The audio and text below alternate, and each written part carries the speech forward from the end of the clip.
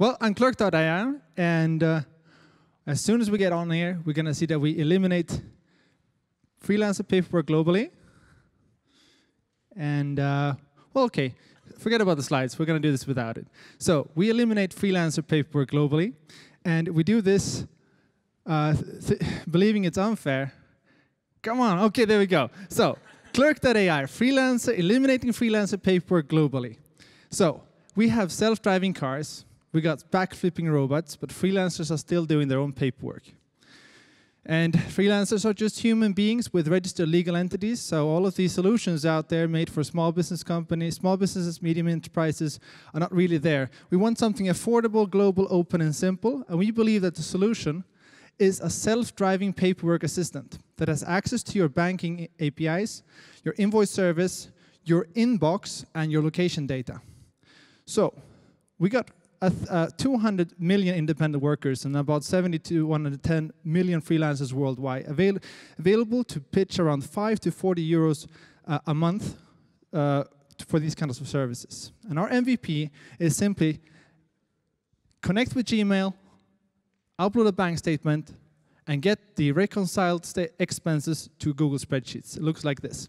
So you connect with Gmail, Clerk is grabbing your expenses from your inbox, upload a bank statement, scans your transactions, and boom, we got it matched for you. So for 9 euros monthly, we can help you forget 5 to 90% of your expense documentation. And we focus only on these things that we can do in seconds that traditionally takes hours or days to do traditionally. And this means we can do whatever solution you use today, you will be saving money and time in employing that solution. In all, we can take, if it's about 10 billion hours globally, wasted on reconciling travel confirmations, receipts from your inbox with bank statements, we can remove 1 billion of those hours and have 10% less freelancer paperwork globally.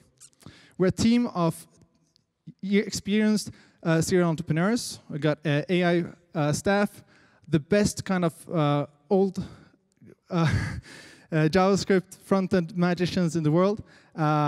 These are the guys that I just have dreamed for years to work with, and now they're finally here on our team.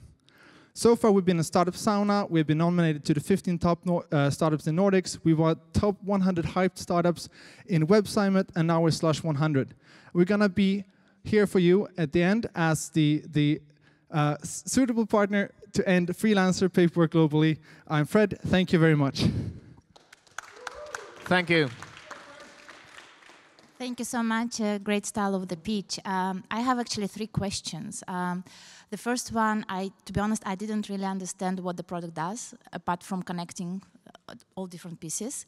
The second one is, how large is actually the market for this? And the third one, what is about the customer acquisition? It's great to go after all these freelancers, but it might be very difficult to actually pitch one-to-one, one-by-one customer. So 3 questions, thank you. Yeah, let's put this into this perspective. You're a freelancer, you got a weekend coming up for you, you're doing 300 expenses, you're not going to do anything that weekend. But then after one meeting with Clerk, you may have only 100 left. So this is the kind of things where everything that a computer can do, a computer should do for the freelancer. Going to the market, we have between 70 and 110 million freelancers right now, and it's growing.